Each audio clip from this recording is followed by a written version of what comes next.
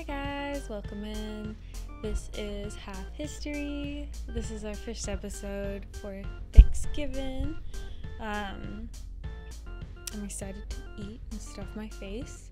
I am Paola and this is Julio.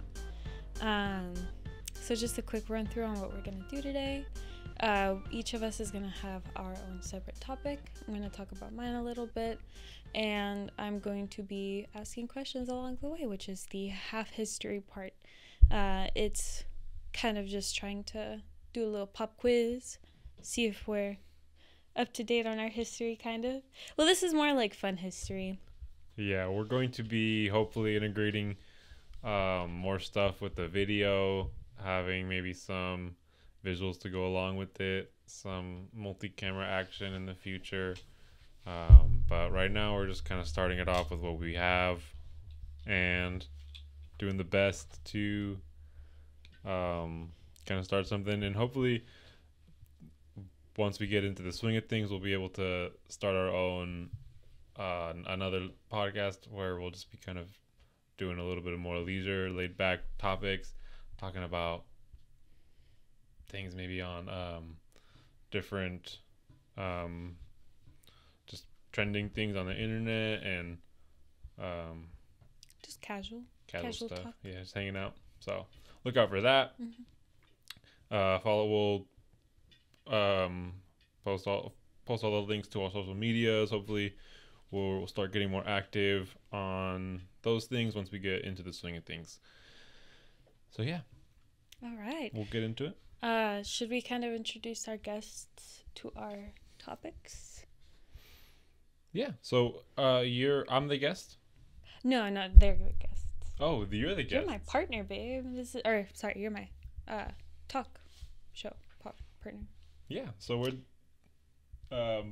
partner, co-host. Co-host, yes, exactly. I couldn't think of the word, but I'm just gonna go first real quick. My topic is on torture methods. Historical torture methods. Probably no better than modern torture methods because no torture is good torture. I have a touch of I think if I still have it, yes, I have a modern-ish torture method. Do you do you have kind of historically how the methods of torture evolved throughout the ages, or is it more just kind of like No. here's one? Yes. So it's going to be more kind of like here's one, here's a different one. But the way that I have it ordered is it just gets worse. If you guys have a weak stomach, just FYI, some of these are going to be kind of gross, or what I think is personally gross. And I'm just going to be quizzing you real fast, asking you if you have heard of said torture method, and just to give a quick what you think it is, and then I will run through on what it is. Dang. Yep. I don't know if I'm gonna be as into this because if we're getting all gross, like, and I have not that I have a weak stomach, but I just have a strong sense of like empathy and I can to imagine what it would be like. Like I've heard of some certain torture methods, and there's some horrifying things out there. Oh yeah. And I couldn't imagine some of the torturous things that people think of, and like the most painful things, and like slow torture methods, and just like yeah. So wow, I mean, we'll get into it. Hopefully we don't get too graphic and too horrifying. We were actually kind of planning to do this around Halloween, if I remember correctly, but Yes. we've been having so many setbacks in our personal life, and it's kind of having just cold feet and getting into the whole swing of things. So hopefully we can just get into it and get into more of a routine. Have fun. Get it going, create some good content, some good times for the world out there. Just put some positive energy out into the universe. That's what we're trying to do here. And knowledge on scary torture methods. And yeah, so if the production quality, just to touch back on, what we have going on, if the production quality isn't great, we're hoping to improve things and Another thing I want to do is get a green screen. Oh, sorry. We'll just kind of fine tune the production as we go along. Sorry to cut you off there, but yeah, let's get into the torture methods. Oh yeah. Are you gonna give a brief? Oh wait, no. You're gonna introduce it later, right? What? Your topic. Oh, yeah. So Just like briefly. briefly, a topic I'm going to get into is going to be the Mayflower and the kind of the history of Thanksgiving. Mayflower, not like entirely related to Thanksgiving, but it is kind of the origins of the Pilgrims and the holidays. So that was a topic I want to get into. I don't know if we're going to do one after the other or kind of break it into different episodes, but look out for that. So yeah, that was one that I was going to get into as well. This is another co-host. This is Patty. She is our Chihuahua. We have another one named Pepper. She's jealous. Come here, Pips.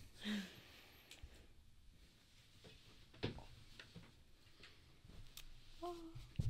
She's our chunky one. We got the dogs. Puppies. Got the fluffy one. We have the Not so fluffy one. the more grumpy one. Can you tell who it is? Yeah, she's grumpers. Oh my gosh. All right. They're a handful. Shall we get into it? Let's do it. All right. So, I just want to give a quick shout out to Britannica.com, thecollector.com, allthat'sinteresting.com, thank you, and good old Wikipedia.com. I use a lot of these just to kind of do some quick research, just putting it out there if you guys are ever studying. These are always great websites. And just a quick shout out to Wikipedia. Please donate if you can. All right. So, first off, keeping it light. Have you ever heard of Chinese execution vans? Execution vans, that sounds like something that is going to abduct you and steal you away, put a bag over your head, kidnap you. Is it an abduction type van? Ding ding. Yes. All right. So, you got it done pretty much. So, the execution van was also called a mobile execution unit. It was developed by the government of the People's Republic of China, and was first used in 1997. The prisoners strapped to a stretcher and executed inside the van. The van allows death sentences to be carried out without moving the prisoner to an execution ground. So it was quick, convenient, and no one would know.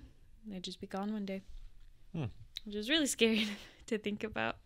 It would all happen in the van. Just kind of like a drive-through execution. Yeah, like a delivery murder unit. Nice. So was it torture involved, like explicitly, or was it just kind of like a quick way to dispose of people and transport the body all in one process? Yeah, it was kind of more like convenient, quick, easy to dispose. I mean, you could just kill them in there and then dump them. That sounds pretty awesome. Discreet. Oh my god.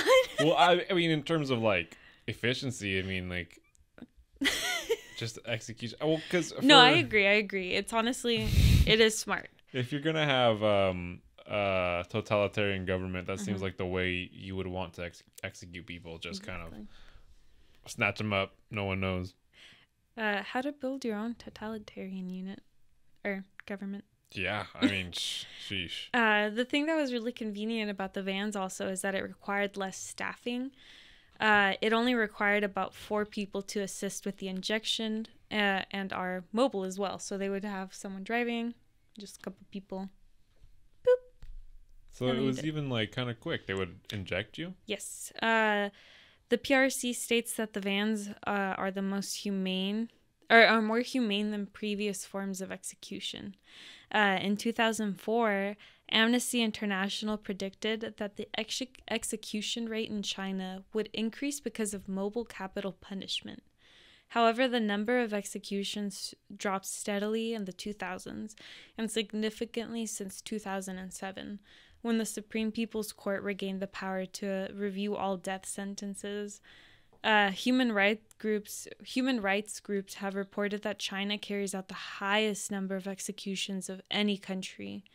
I'm probably going to butcher this, Dui Hua Foundation put the number at 5,000 to 6,000 for 2007. Jeez. And 2,400 for 2013. And in 2019, Amnesty International reported that mainland China executes more people than all other countries combined.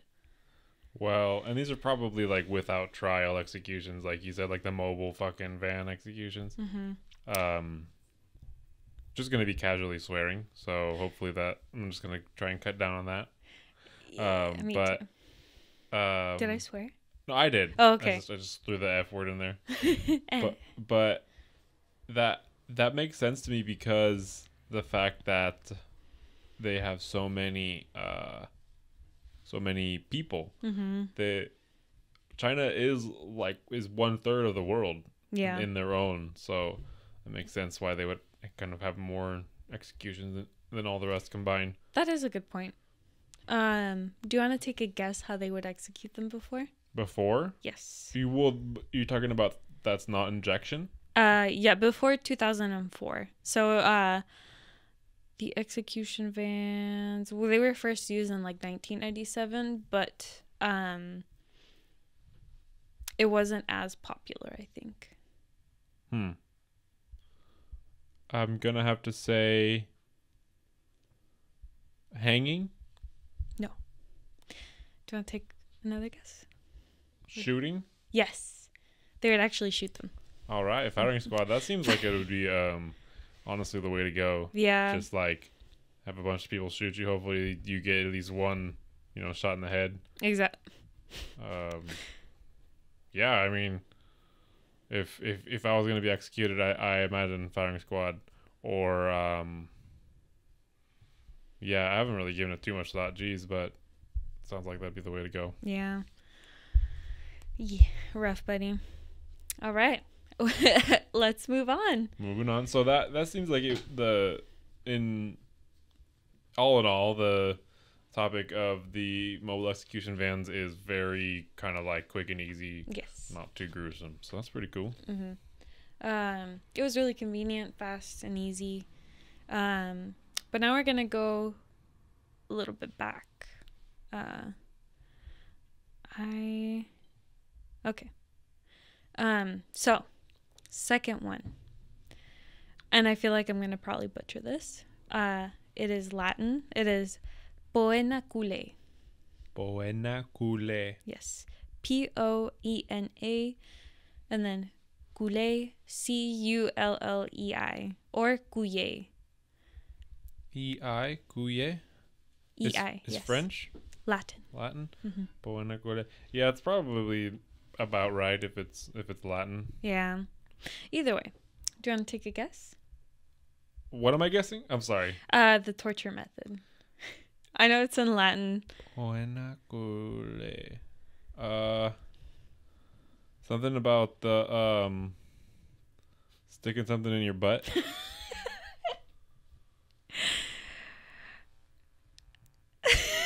No, but it does actually involve a sack. A sack? Yes. What does that mean? A sack? Shall I get into it? All right. All Did right. they put you in a bag? Yes.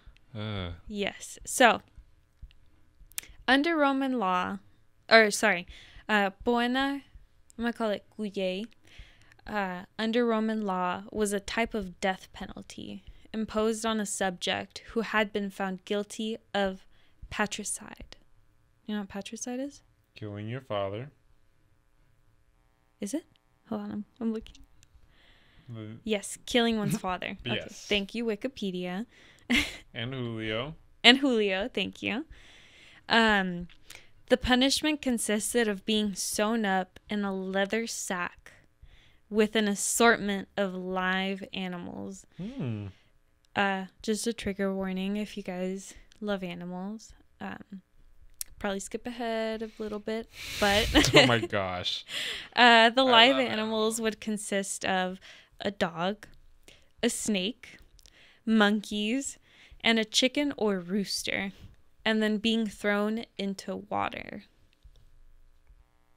So they would start scratching you, biting you, trying to get out. And it's a leather sack too, so... That sounds awful. Like, that's such a drastic jump. Like, throwing you in a sack. Claustrophobia, first of all. Then, animals trying to kill you. Or trying to get out, eat you. Yeah. Then... You can't even see. Drowning. It's like buried alive and drowning. That... I mean... At least... I mean, okay, so... At least it's going to be more or less kind of quick, right? If they throw you in water. I don't know, because you would probably float. A little bit, but it's gonna fill up with water eventually. Like, right. They're gonna scratch. And imagine if there's like a dog in there and like chickens, they're gonna be able to like scratch. I feel like if that was me, I'd be able to like escape. Be like, like I'm out. Yeah, I'd use the animals to my advantage. I'd be like, hey, like we all gotta get out of here. It's gonna be hard because you can't even see, like, being all dark, anything, and then on top of that, your concept of which way is up is gonna be all messed up. Yeah, that's horrifying. That's just the scary part. But let's put you to the test. See if you can survive getting sewn up in a sack. We'll throw one of these pups in there. Find a rooster, maybe a wild snake. Jeez. Yeah. I'd hang out with the dogs in there, not the rooster or the snake. Well, you don't got a choice. If you kill your father, that's what you're getting. So that's okay. So so getting into like what are these used for? This is a punishment for if you kill your father. Patricide. Do you want to get a little bit more into the history of it? Yeah. Or what was the question? No, I was like I had totally lost the connection of that, and it's good to kind of touch back on that. Yes. That this is kind of a punishment for something. It's not just a horrible thing that happened maybe at one point in time. It's like this historically was even something used for something specific, like for, killing your dad. Yeah. So yeah, don't kill your dad. Don't kill your dad, guys. That sounds absolutely horrible. I know. Issues. I understand that some parents are horrible, but I think the best way to go about it is to just cut all contact if you can with them. If they're that, I mean, yeah, if they're horrible, don't kill anybody. Just kind of leave. Leave. Whenever possible, find some sort of network, support network. Exactly. But yeah, let me get into it a little bit more. The punishment may have varied widely in its frequency and precise form during the Roman period. For example, the earliest fully documented case is from is from 100 BC. Although scholars think the punishment may have developed about a century earlier. Inclusion of live animals in the sack is only documented from early imperial times, and at the beginning only snakes were mentioned. At the time of Emperor Hadrian, 2nd century AD, the most well-known form of the punishment was documented. Did that come out weird, or should I say it again? I don't know if you want to take... I was kind of... just kind of half paying attention because I'm hearing a buzzing in the I can hear it audio. too. So you maybe we're gonna kind of take a break and kind of see what's going on there. We'll be right back, guys. All right, so took care of that buzzing. Back in action. All right, welcome back. Getting a little bit of hopefully it sounds better. Like I said, we're gonna perfect the production at some point in time, somewhere down the line. So. Right now, we're doing what we can. Mm-hmm. Thank you, guys. You were describing more of the history of why people would get tossed in a sack. The Pagona Faye, Piona, Poena Cuye. Cuye. Yes. I'm gonna kind of start off from the last paragraph just because I realized that it made no freaking sense. All right. Paraphrasing. The earliest fully documented case is from 100 BC. although scholars think the punishment may have developed about a century earlier. Inclusions of live animals in the sack is only documented from early imperial times. And at the beginning, only snakes were mentioned. So they started getting creative after that. Early imperial. So we're talking about Latin. Is this like Roman Empire? We're talking about Roman period, yeah. This has to be, if I'm guessing, like Romans. Emperor Hadrian. 2000 BC, right?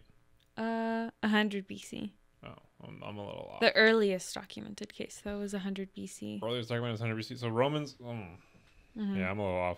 Yeah. Yikes. No, it's okay. This is why we're learning today. I hope I have my facts pretty right. I know there's so much in like history that I just don't even freaking know what time it is. I was trying to place the Romans in the context of the Egyptians, which I think is like 6,000 years ago. Just about. I'm not sure. 6,000 years ago? So I was just kind of throwing a guess out there, but if we're talking about 100 BC, I mean... It was about a long time ago. Shoot. Yeah, now. So either way, yeah. It's a long time. Yeah. So yeah, it was Emperor Hadrian. And he was the one that was the most well-known... hold on. At the time of Emperor Hadrian, the most well-known form of the punishment was documented, where a cock... a chicken... Hold on, wait a minute. I realized... just keep on moving, sorry. Don't let it sit there. Just, gosh. Do something with... A cock, a dog, a monkey, and a viper were inserted in the sack. Monkey and a snake. Yes. So I'm glad that you translated for the first description. But, yeah, so monkey, viper, rooster, and a dog. A dog. Wow. That sounds horrifying. Yes.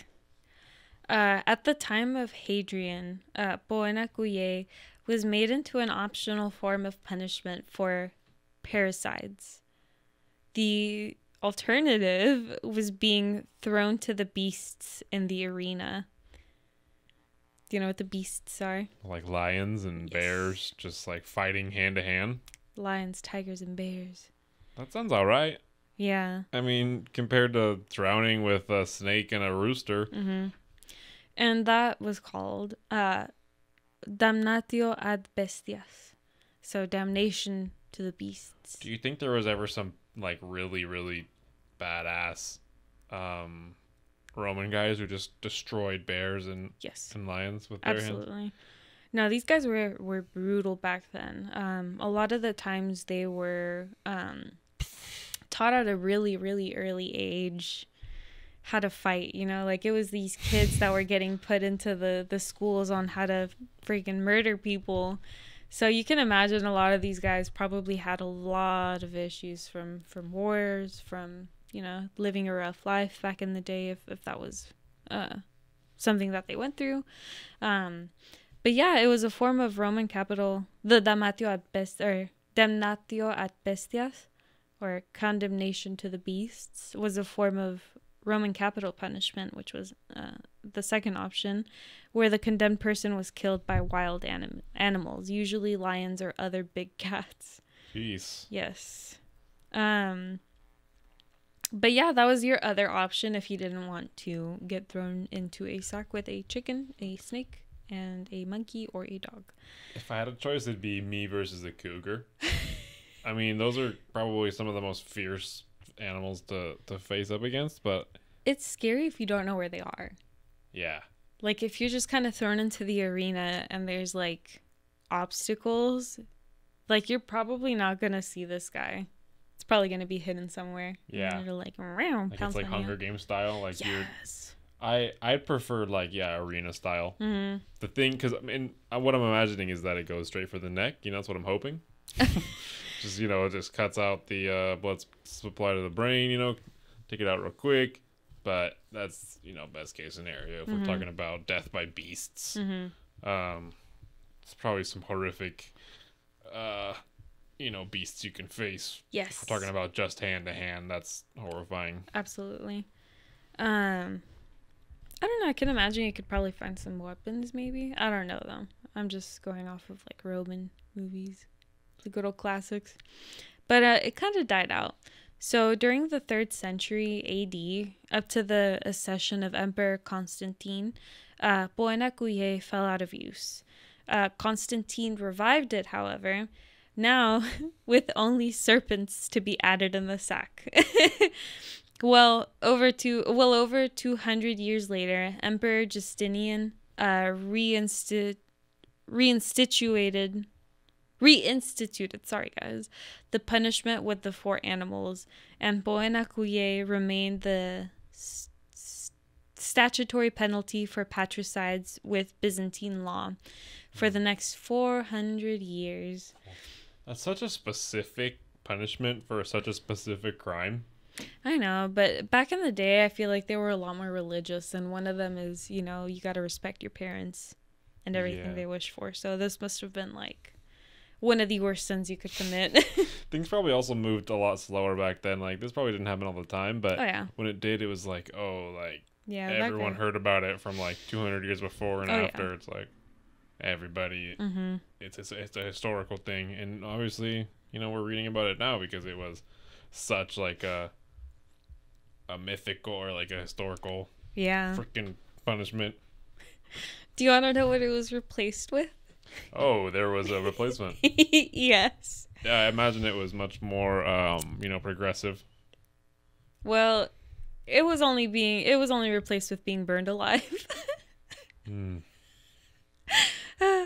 Poenakuye gained a revival of sorts in late medieval and early modern Germany. So it came back yet again. So with a vengeance. I'm kidding.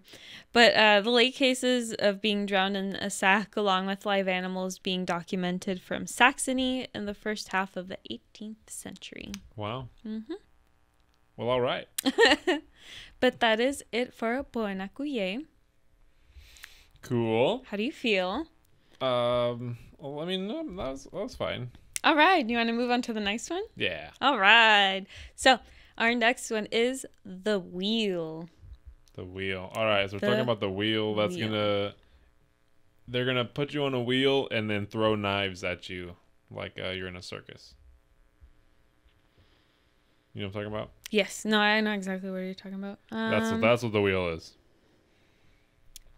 Well, no. You are right, though. There is a wheel involved and you are strapped to it.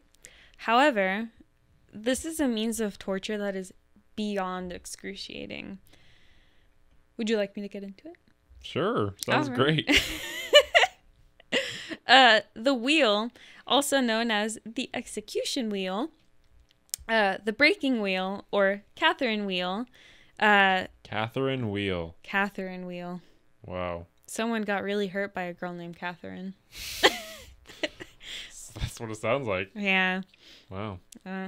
But this commonly used ruthless contraption in the ancient world, it was reserved for public executions. There are variations on the practice, but generally the prisoner was tied to a large wooden spoked wheel. The goal was not to kill them, but the goal was to severely mutilate them, with the executioner starting with breaking the leg bones, and then working their way up.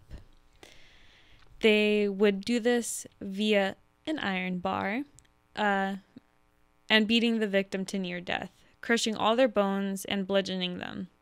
Once finished, the now ghastly maimed prisoner would be repositioned on the wheel so that their heels came together at the back of their neck.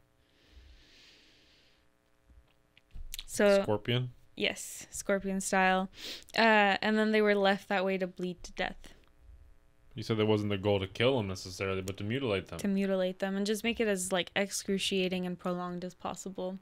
So they would bludgeon you near to death, and then they would literally put you scorpion style on it.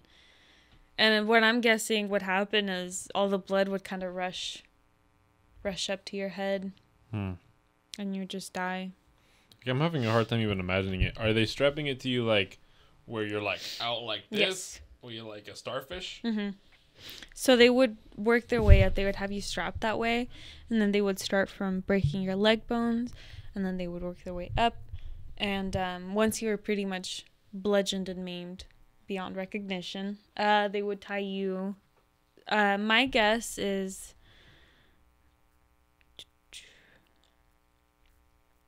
once finished, position of the wheel so that the heels came together at the back of their neck.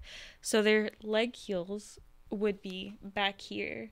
So I'm guessing is if you weren't able to do that before, well, now you could because your body's all soft. All your bones are crushed, so it's a lot easier to I guess reposition your body so that your face would probably be face down and your legs would just kind of come back up here, and then they would tie you down. I think. I might also be. At that point, like, they could tie you around an actual wheel, like a smaller wheel. That's why I'm kind of confused as to, like, if they're strapping you like a starfish to a giant, like, you know, right, like water wheel, like a giant thing, or if they're just kind of like breaking you while you're maybe restrained and tied, and then kind of tying you around a smaller, kind of more like wagon wheel type of situation. I'm not sure, actually. I should probably look up a few pictures. Nah, that sounds horrible. Maybe I'll Google it right now. Yeah. Should I keep going? Yeah, keep going. Okay. Some of the real life examples of this was in Europe. Punishment via the wheel had been documented in Austria, Britain, France, Germany, Rome, and the Indian subcontinent, Russia, Scotland, and Sweden. Oh my God. Russia. So it was kind of this would happen all over the place. I pulled up a picture right here, and it looks like it's kind of a small wheel, maybe like about. It looks like it's I don't know how to describe this. Maybe like 4 feet, 3 or 4 feet. You know, wheel, like a big wagon wheel, and they're God.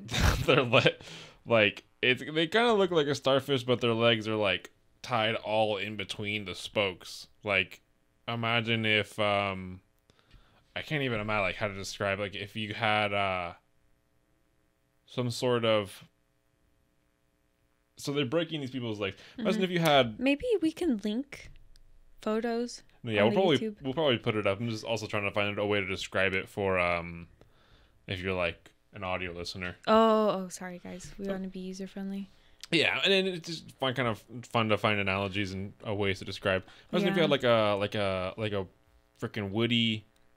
What I'm imagining is a Woody from Toy Story doll. How he kind of has those cloth arms. They're all like, if your arms were that malleable because they're broken, they tie them in between these. Like woven around. Yeah, like into like if you imagine like a captain's wheel, like from a ship boat. Right. But like big enough to put a body on it. And they have the body kind of laying on it, but around the steering wheel part, their limbs are kind of woven through it, like around it. I'm sorry, I didn't mean to take your spot, but I feel like that was a good analogy. Right. I was gonna say, if you put like your Raggedy Ann doll and just kind of like strap and you were just trying to attach it to the wheel without any rope, you know, you were attaching it, trying to wind the legs through the little spokes. That's kind of what the only thing I can imagine. Ew. But then they are also tied to these.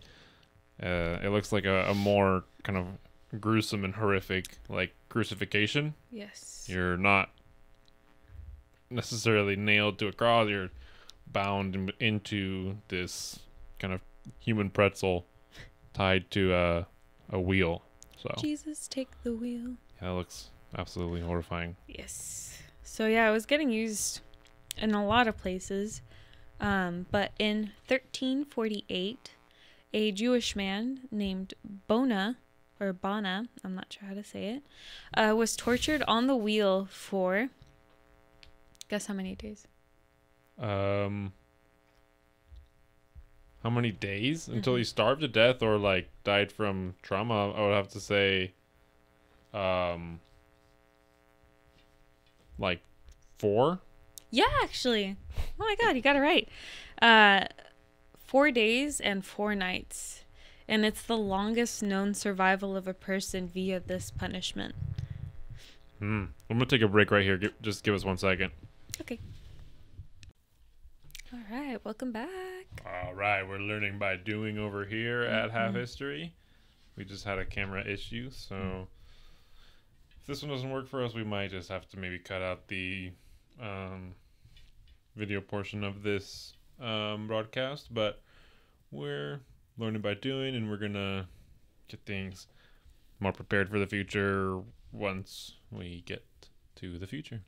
Thank you for sticking around, guys. If you have, appreciate you. But yeah, should I get back into it? Okay. But yeah, the longest known punishment by the wheel was 4 days, and it's the longest known survival of a person via this torture method. Survival meaning they died, but yeah, so they died. They died. No one survived. Yeah, I mean, they tried their hardest to live, but they still died. But yeah, they lived for about 4 days before perishing in a very torturous way. So what you're saying is they lasted longer than Jesus. Yes, actually. Yeah, so we'll just move on from that one. Do you think that was his like personal goal? Like, I just have to outlive Jesus. Probably. I'll be stronger. There's a King of the Hill episode where Bobby outlasted his dad. It's kind of or his grandpa in the hole. That's what that reminds me of. That's so funny. But in 2019, an archaeological finding in Milan uncovered a skeleton believed to have been tortured via this device. It must have been hard for them to kind of like dust through all of them, find all the shattered bone pieces. I know, all the freaking destroyed, shattered bones. I can't imagine.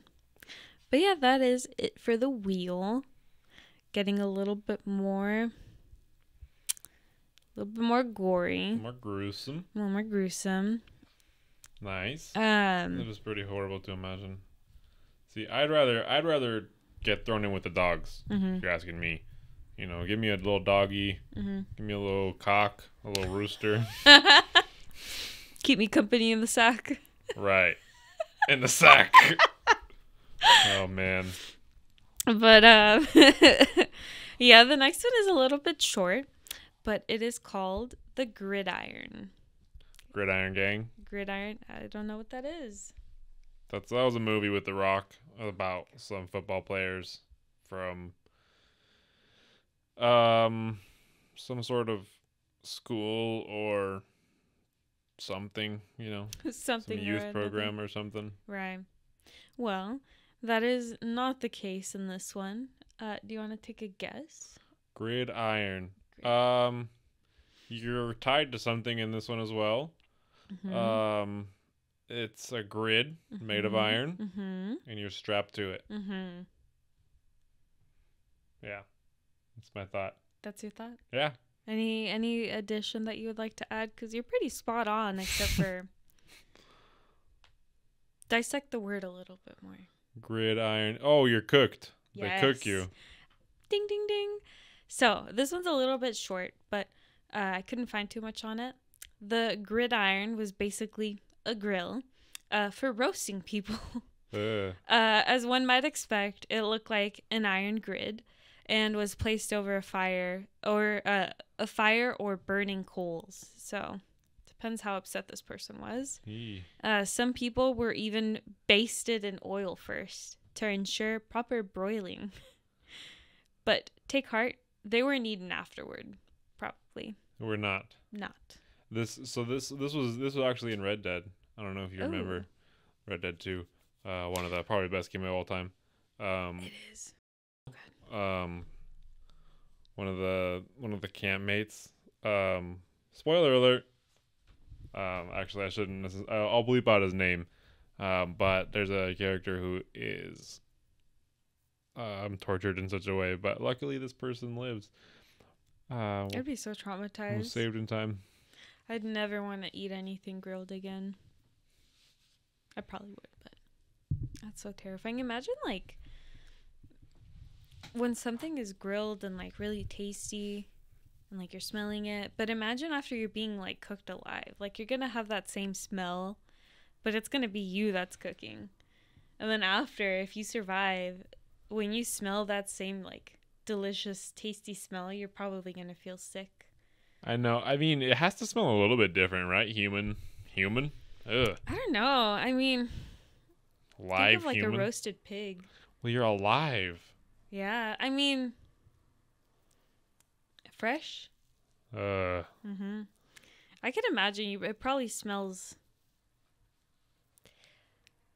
Decomposed body smells worse than, like, a freshly cooked one. Like, imagine if you're cooking a fresh body. This is gonna get really gory, but, like, imagine if you're cooking a live, fresh, like, rabbit.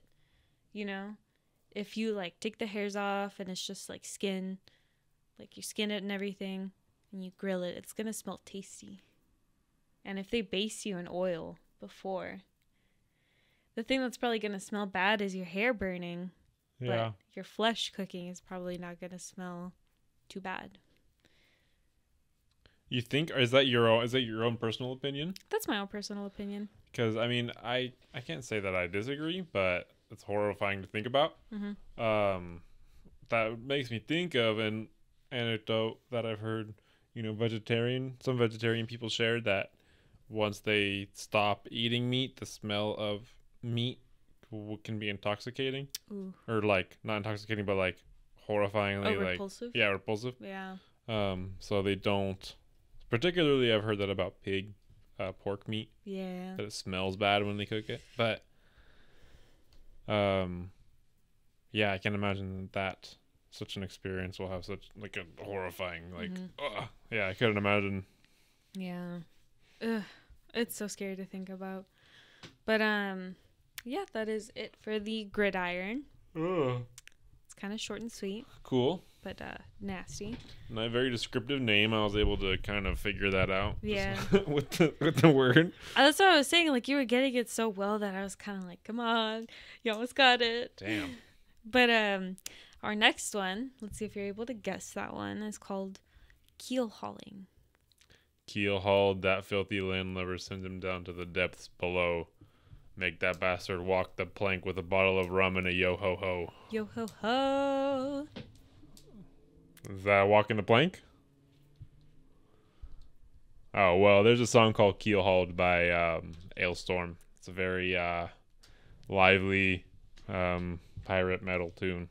I feel like it would have been more metal if they talked about what it actually is. Well, they might. That's just the chorus. Yeah.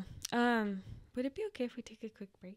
Yeah, let's take a break before we talk about the pirate torture. Yeah. We'll be right back. Thank you, guys. Yep. Ready? I'm ready. We're back. We're recording. All right. Welcome back, guys. Welcome back. All right. So, I was previously on Keelhauling. Keel, that filthy landlubber. Yo ho ho. So what was your guess again? Well, the song was they make that bastard walk the plank. So that was my guess. But if we're not talking about that, I have to imagine. I know of some pirate torture. There's the cat o' nine tails, which is like a flog. You know, there's. So let me think. The only other thing I can imagine, if we're talking about pirate torture, is they strap you to the cannon, and they blast that thing off a whole bunch. Rip you to shreds. Well, they just strap you to the cannon while it's firing, so it's like it's constantly like shaking around and getting really hot. Oh, that's really uncomfortable. No, it's not that. They did strap him down though. That's a really good guess. That could be a torture method on its own. I think there's a name for that. Eesh. Cannonballing. But coming in at number 6 of brutal ways to die in the ancient world is the horrifying ordeal of keelhauling. The term comes from the Dutch word keelhalen, meaning to drag along the keel. Along the keel. Mm-hmm. Take a real quick pause 1 second. Let me just need to focus the camera. Did you pause it? No, we're still recording. Hi guys. We can cut it out. It's just going to be a quick edit. So we're talking about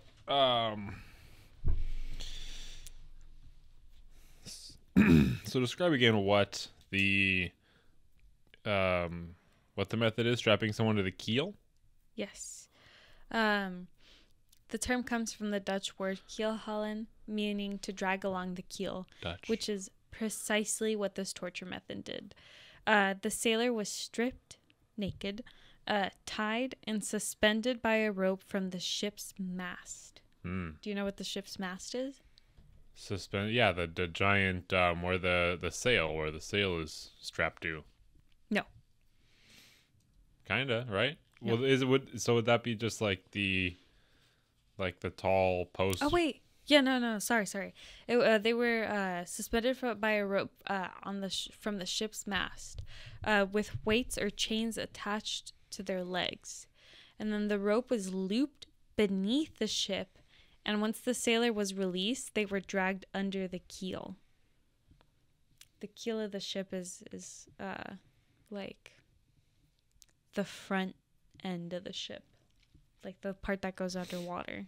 I think. So they were tied to the mast. Mm-hmm. So they kind of do walk the plank, right? They're literally drowned while they're dragging underwater. Yes. But it's not just drowning. The fatality rate was practically 100%. If the person did not drown, they suffered severe head trauma from repeatedly smacking against the keel, as well as deep lacerations from the barnacles and other aquatic growth present on the hull. Yes. So if they survived and were hauled back on board, death would most likely still be a result from wound infections. Jeez. Yes. Some real life examples was actually in Dutch. We can put a picture up, maybe. What? I just was trying to make sure the levels were. Oh, sorry. Should I put it down a little bit? I mean, I don't know. I think you want to get a little bit closer to the mic a little bit. Oh, a little closer. Yeah, just try and if you're I think because the idea if you're gonna turn, try to also get behind it so you're talking over the mic. Okay. I just kind of feel like I'm already talking kind of loud sometimes. Well, you should talk at your normal talking voice. We can edit the levels. Kind of hard because I have the headphones in, so it sounds a little bit more muffled. So sometimes I kind of feel like I'm talking a little bit more softly. Do you want me to turn the levels off, or do you want me to turn it up a little bit so you can hear yourself more clearly? No, it was good how it was. Okay, that's actually nice. I like that one. Yeah, right here. I like that right there. Cool. Yeah. All right. But yeah, no, we'll put up pictures and stuff. Yeah. Hopefully that's gonna be a little more. Oh man, my editing skills are. Probably just put the link to picture. We'll definitely at the least we'll put links. Yeah. To kind of some visual aids here. Yeah, because it's kind of hard to describe without any visual aids. I'm a very visual person. Right. But this it would basically be the real life example. There's a picture out there on, I believe it was All That's Interesting, but I could double check later. And the picture basically depicts a surgeon of Admiral Jan van Ness strung up before he is dragged along the keel. The Dutch were known to practice this between 1560 and 1853. Jeez. Mm-hmm. Another example of it happening in history was the English. The English Royal Navy used this method in the 11th century. Several 17th century English writers also recorded it on British naval ships. The Navy? Mm-hmm. That sounds awful. Why? And it was for death. So was it for mutiny or Well, how would you like what would be people be punished in such a like horrible death? You know. I'm not really sure what it was. I mean, pirates were pretty wild back in the day. I feel like they had a certain set of rules, but when it comes to the English Royal Navy in the 11th century, it was probably like treason, probably betrayal, or just if you get on someone's nerves, the captain's nerves.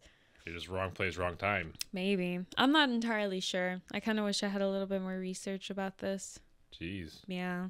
But trying my best here. The next recorded history was was the Greeks. The 700 BC Rhodian Maritime Code, Lex Rhodia, outlines keelhauling as punishment for piracy. Punishment for piracy. Yes. So this was the Greeks. This was 700 BC. Interesting. So historically, it's just kind of when boats were used for exploration and like everything, this was just kind of a common way to put people to death. Yeah. Just dragging people under your boat. Yeah. Because, I mean, I feel like that would even be like the easiest way to dispose of the body, because you'd just be dragging them under. And essentially, they would either die from drowning or getting cut up by the coral. And then that would also feed the marine life.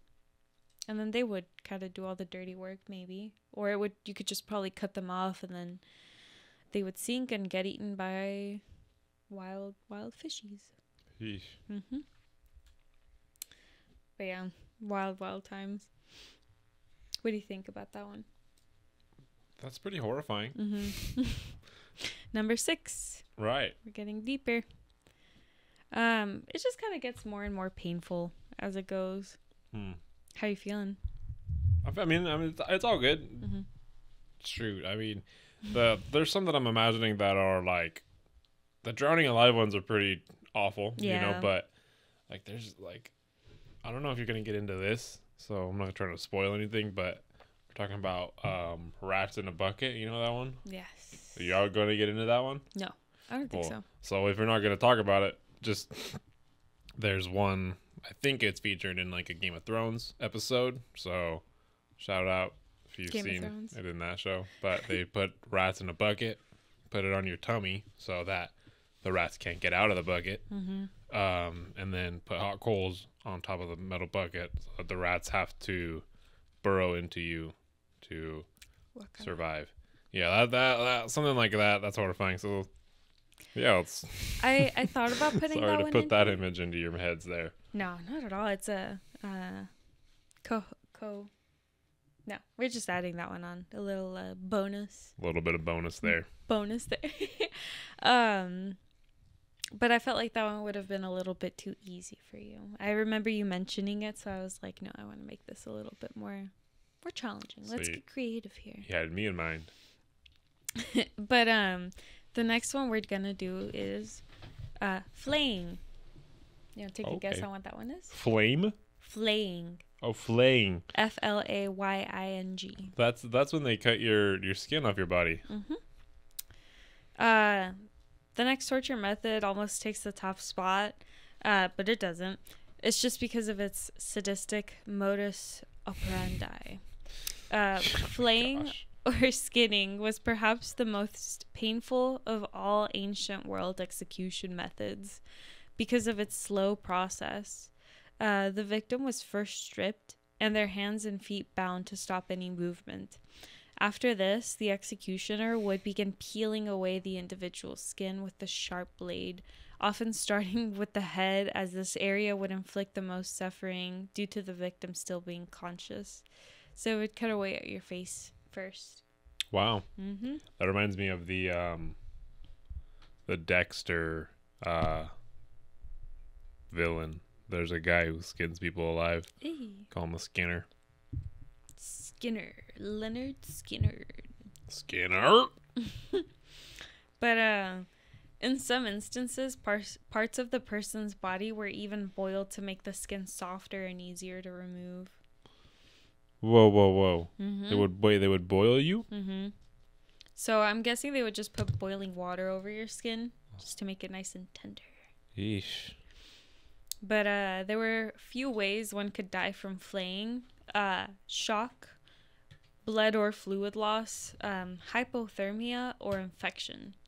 The time of death could also be anywhere from a few hours to even a few days. Also, although it was considered rare in medieval times, a flayed body was a message, an eloquent canvas on which the punitive of the secular authority may be written. So this was like an example to the people, like, don't fuck with us. Yeah, I mean, it's pretty clear cut. Yeah, exactly. Nice pen there. Clear cut. But some real life examples was it was practiced by the Assyrians, Aztecs, Chinese, and several medieval European peoples. One alleged case was of a female philosopher named Hypatia of Alexandria who was flayed by a Christian mob with potsherds. By a mob? Potsherds. Potsherds? Potsherd? Potsherds. How do you spell it? Potsherds. Yeah, that's one of those old school words. I don't even know. I'm gonna Google it. Potsherds. Define potsherds. We're looking up a Google of this word. A broken piece of ceramic material, especially one found on an archaeological site. Oh, like a pot shard. Yeah, potsherd. It's just like an old school word for it. Yeah, old school. But yeah, that was flaying. Filleting. Mm-hmm. I think there's a weapon in Elden Ring called the Godskin Flayer.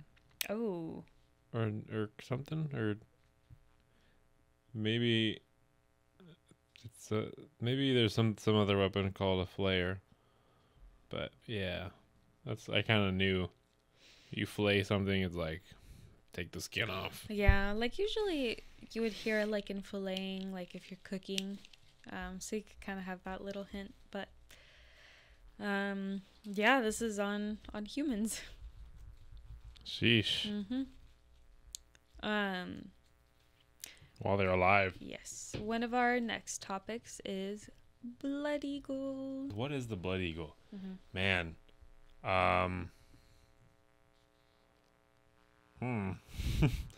What it makes me think of, I have to go back to Dexter. Mm-hmm. Another thing I mentioned before in this episode is it's gotta be they like strap you. All these things like tortures, I feel like they have to restrain you in some way, right? Yeah. So there's no way that they're gonna torture you and let you be just like loose and free. Right, but I feel like a lot of these involve being strapped to an object, not just like, hands behind your back type or like to a chair, just like it's too easy. GTA 5 style. Oh yeah. No, like I imagine classic break the kneecaps. Strap jumper cables to your nipples. Oh god.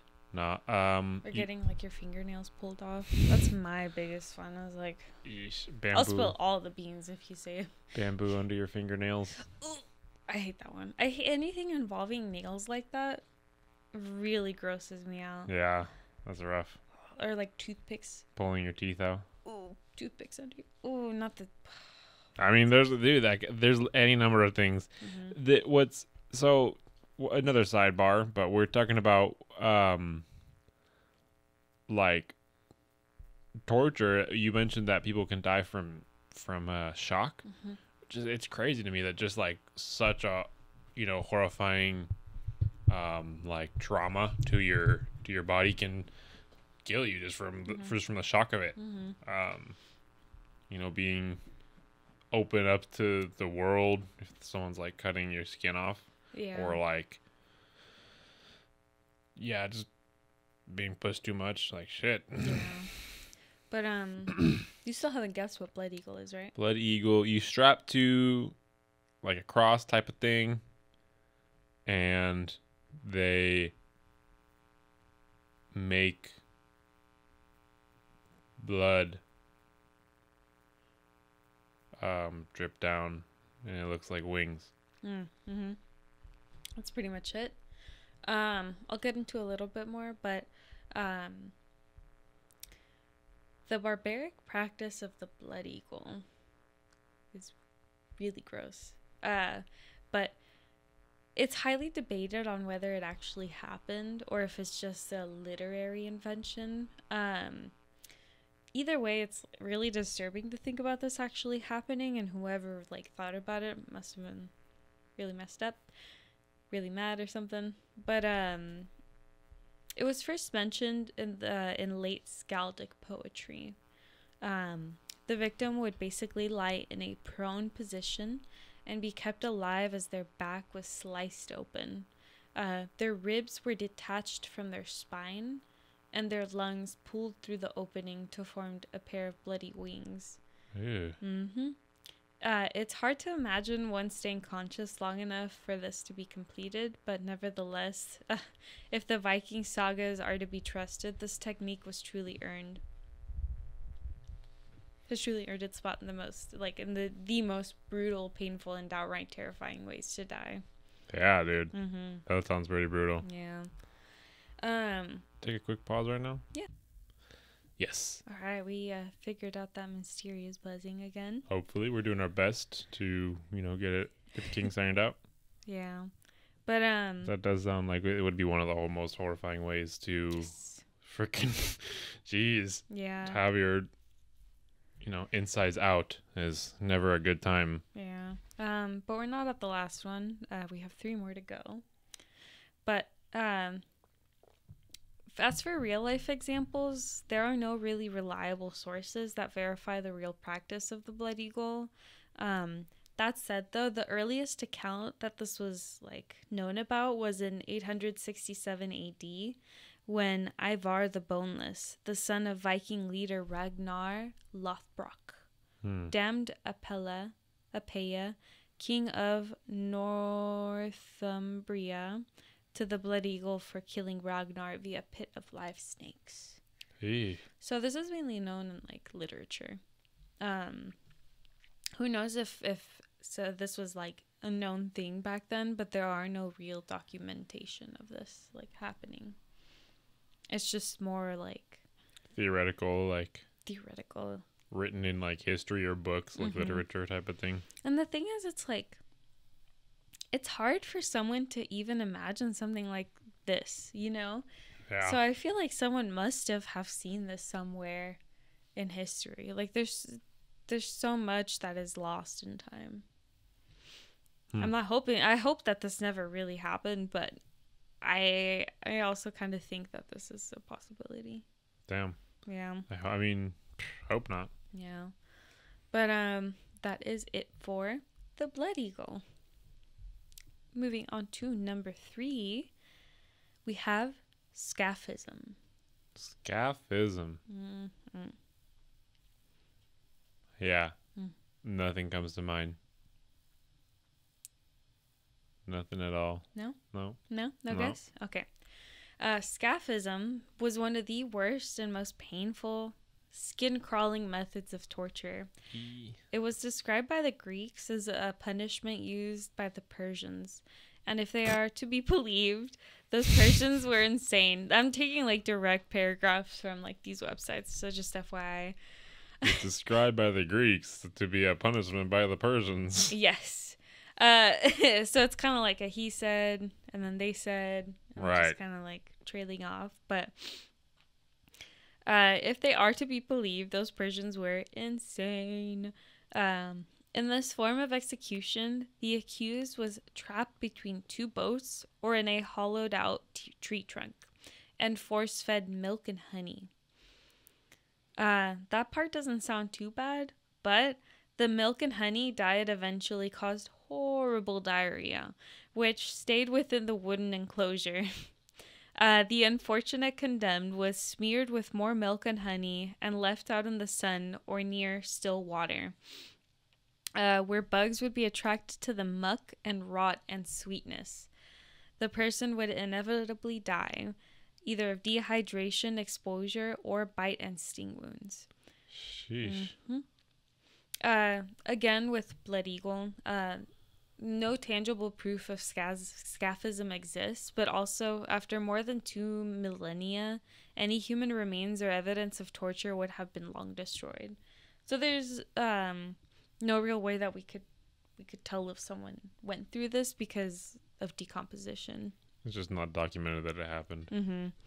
The first historical mention of scaphism was in the works of Greek-Roman philosopher, Plutarch. Plutarch?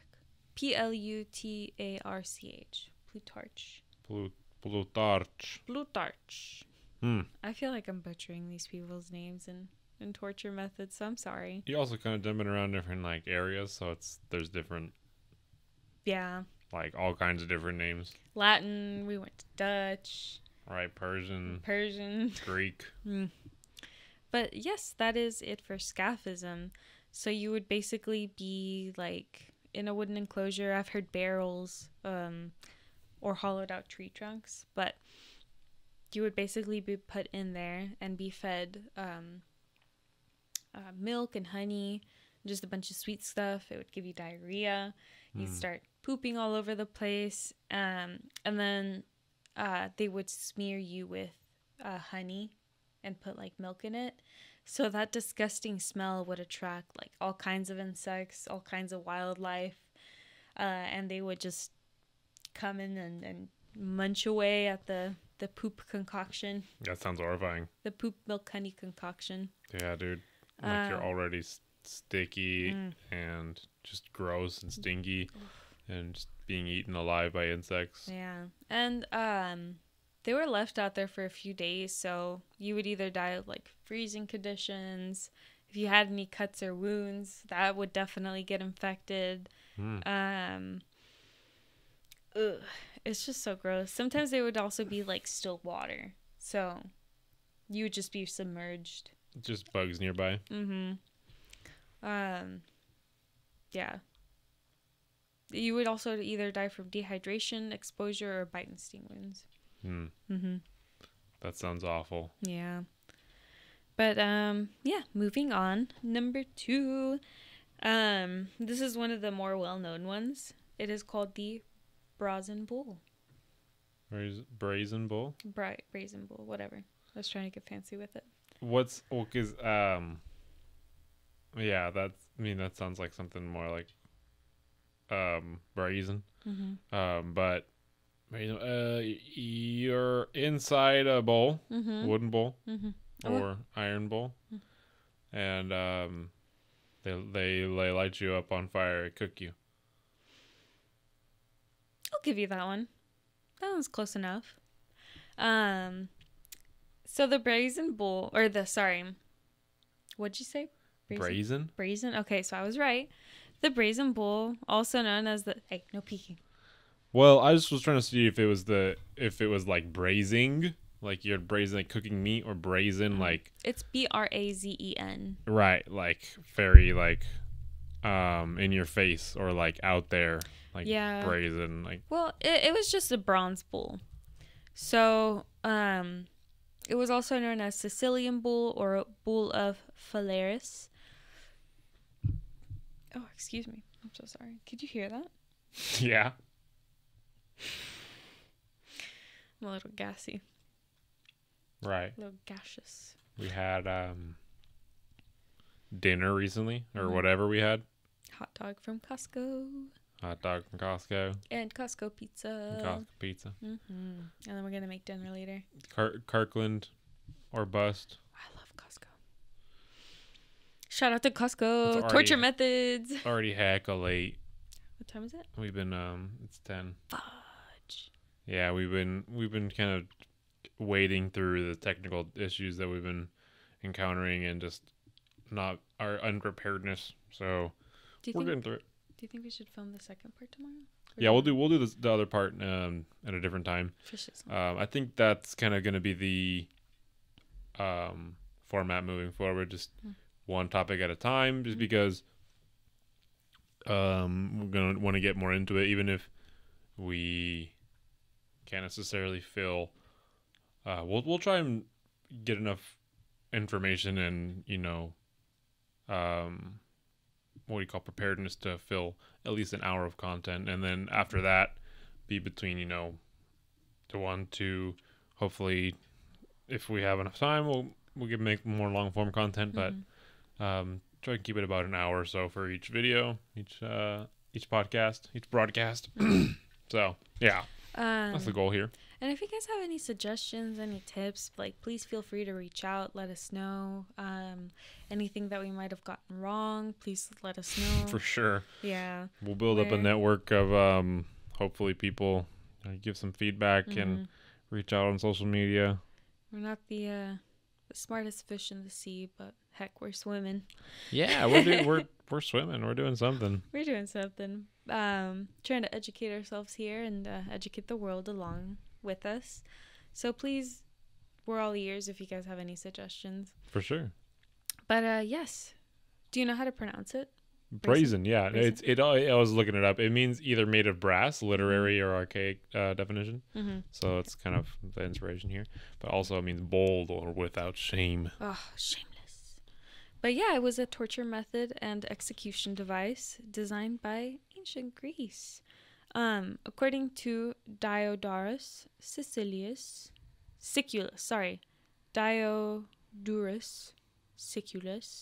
recounting the story in Bibliotheca Historica, Perillus of Athens invented and proposed it to Phalaris. So there's a lot of names here. Basically, Phalaris,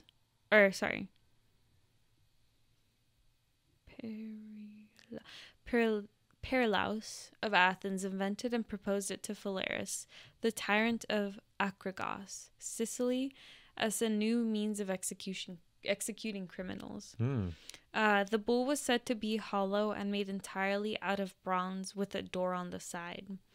According to legends, the brazen bull was designed in the form and size of an actual bull and had an acoustic apparatus that converted the screams into the sound of a bull, which is so scary. Like, imagine just hearing that all night. But the condemned were locked inside the device and fire was set under it, heating the metal until the person inside was roasted to death. You told me about this one at some point, I think. A while ago. So yeah, I had heard about this, but that sounds horrifying. Some modern scholars questioned whether the brazen bull ever really existed, attributing to reports of the invention to early propaganda. The head of the bull was designed with a system of tubes and stops so that the prisoner's screams were converted into sounds like the bellowing of an infuriated bull. Phalaris is said to have commanded that the bull be designed such a way that its smoke rose in spicy clouds of incense. According to legend, when the bull was reopened after a body was charred, the victim's scorched bones then shone like jewels and were made into bracelets. Just because they were charred. Wow. Like black, like onyx? Yeah. Wow. I mean, I could imagine it's kind of nice if it's... I mean, it would be horrifying if a loved one or family member died that way. But at least it could just be like, boop, I'm going to make some earrings out of this. You'll be with me for the rest of my life. So morbid. I would carry you around. Yeah. If that happened. I'd be cool. I'd be glad to hang out with you still. Yeah. I love you. I love you too. But stories allege after finishing construction on the execution device, Perillus said to Phalaris, "His screams will come to you through the pipes as the tenderest, most pathetic, most melodious of bellowings." Oh, yeah, of bellowings. Perillus believed that he would receive a reward for his invention. Instead, Phalaris, who was disgusted with these words, ordered his horn sound system to be tested by Paralaus himself, tricking him into getting into the bull when Paralaus entered. Tricking him into getting into the bull. When Paralaus entered, he was immediately locked in, and the fire was set, so that Phalaris could hear the sound of his screams. Before Paralaus could die, Phalaris opened the door and took him away. After freeing him from the bull, Phalaris is said to have taken Paralaus to the top of a hill and thrown him off, killing him. Phalaris himself is claimed to have been killed in the brazen bull when he was overthrown by Telemachus, the ancestor of Theron. Wow. Where was this again? This was in Literary arcade. Ancient Greece. Ancient Greece. Yeah. Wow. Yes. Sounds. Yeah, it's horrible. It's horrifying. I know, it's really scary. I'm happy to live in the time we live now, even though we have our flaws this time. But never's gonna be perfect. Yeah, at least we don't have to fear horrific torture. Yeah. I mean, you just gotta be safe. There are still people that do horrible things out there. I'm sure there's some people out there who have to fear horrific torture. Yeah. But, oh God. The Romans have been claimed to have used this torture device to kill some Christians, notably Saint Eustace, who, according to Christian tradition, was roasted in a brazen bull with his wife and children by Emperor Hadrian. The same happened to Saint Antipas, Bishop of Pergamon, during the persecution of Emperor Domitian, and the first martyr in Asia Minor, who was roasted to death in a brazen bull in AD 92. The device is claimed to have still been in use 2 centuries later, when another Christian, Pelagia of Tarsus, is said to have been burned in one in AD 287 by the Emperor Diocletian. Wow. Diocletian. Diocletian. Hey. What? All right. So there's. I'm so sorry. Our dogs are chewing on some stuff. We're gonna take care of that right now. I just want to know from you, Paola, is this the last of the topics that we're gonna be going over? One more. So there's gonna be one more. That's not too excited. I'm just concerned because the dog's chewing and we kind of running the time a little bit late here, but sorry. It's all good. I'm just excited. I had everything like set up. I know. I'm excited too. Ready. I'm telling you, dude. I did not necessarily research, but I just did a bunch. You're hell excited and looking into it. Yeah. Once we just get more experienced, we'll have a better idea for the timing of things. So I even cut it down. I was gonna do more. Yeah, no, I think we'll figure out what we're looking for eventually. Yeah. Thank you guys. But yeah, that was the Brazen Bull. All right. Our Brazen. Our first one, number 1, in my opinion, is called the Roman Candle.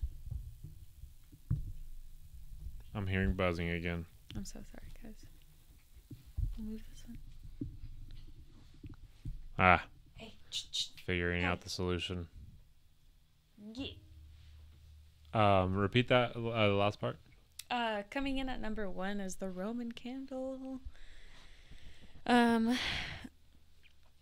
Above all other brutal ways to die. Oh, sorry. The Roman Candle. You gotta take a guess. All right, Roman Candle. So what? Roman Candle. Burning alive, some sort of torturous method of strapping. You pretty much got it. Burning. Yes, I mean, how many ways can you burn someone alive? You know? Well, actually, there's many different ways, but above all other brutal ways to die in ancient world is the Roman candle. Whether it is the execution style itself or the executioner who ordered it, this is bone-chilling on several fronts. Nice. History is filled with ruthless and psychopathic figures, and the Roman ruler Nero is one of them.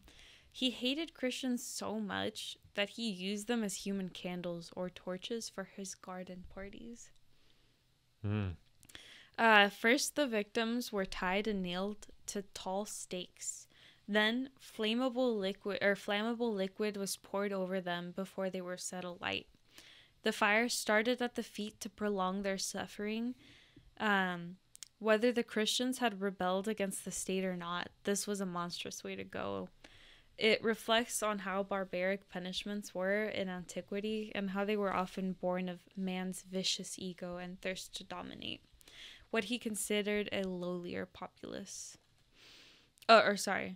Lowly. No, sorry, I said it right. So, just so you guys know, Nero was known for his execution method. Nero's torches, if you guys look it up, it's a picture, or maybe we can kind of have it in there. Yeah. It depicts a scene where Christians, martyrs, are accused of being responsible for the Great Fire of Rome, and they're about to be burned alive. These candles further represent the first prosecutions against Christians under the Roman sovereignty. But that's pretty much it. You guys were you would basically be strapped to a stake and had like flammable liquid put on you. Sheesh. And then they would start off from your feet up until, you were up in flames. But just the worst part about it was you would be basically like a display at a garden party. Like as you were dying and screaming along with your loved ones, maybe people would just be like having a party, having like drinks, enjoying the view. I mean, hopefully not, but that's something that I find like to be one of the most horrifying things about people, the culture of humans in history is just watching people die, like the Colosseum of people, watching people get like fighting animals, or watching people get hanged, or burnings. I mean, like you could just see how creative people would get with this, and to display the cruelty so brazenly. That's pretty awful. Yeah, but yeah, that is it. That was number one. That was so you were going just to worse. Like I kind of tried to set it up so that they would be getting progressively worse, and I do think that they did. I think so too. Some of them are just brutal in their own specific way that it's kind of hard to put them in order. All right, like drowning alive and burning alive has to be like the worst. Yeah. Buried alive. All those kind of just like, yeah, those ones gotta be the worst. One that always gives me like, ooh, freaking chills is like having salt put on your wound.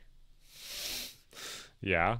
I mean, that's classic. I know, but that's just like one of those things. Like, I would probably put that in number one or something if like I wasn't getting too gory with it, because it's just, I feel like it's also personally, like some people can endure more things, but you'd pretty much die in all of these. Yeah. I don't know. But yeah, that's how I set them up. Well, all right. Hope it was bearable for you guys. I'm sorry I kind of stuttered a lot, but we're getting better, hopefully. Yeah, we're working. We're gonna be putting in the work to get better here. So whether you're starting on day one, checking us out, or coming back at a later time and seeing how far we've come, we're glad to have you here. Check us out. We'll be a Half History, everywhere. Half History, Half History Podcast, or Half History Pod on Twitter. Shoot us an email, halfhistorypod@gmail.com, and reach out to us. We'll be seeing you in the future, and we're glad to have you. Happy to have you guys. Thank you so much. Happy Thanksgiving to everyone. If you do or don't celebrate it, I hope you're able to make memories. Yeah, for sure. Happy holidays in general. Yeah. Bye. Bye.